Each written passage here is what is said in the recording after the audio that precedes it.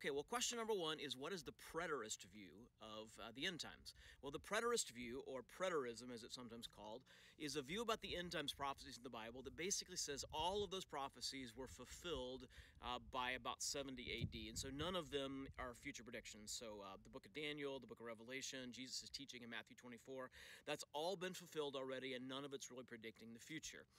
I'm not a preterist. I don't believe in preterism. I do believe that some of the events of Daniel or Matthew 24 or the book of Revelation have been fulfilled, but I believe that a lot of them are still yet to be fulfilled, and so I don't hold to the preterist view, but that's what it is. It's the idea that those were all predictions that have already been fulfilled by about 70 AD.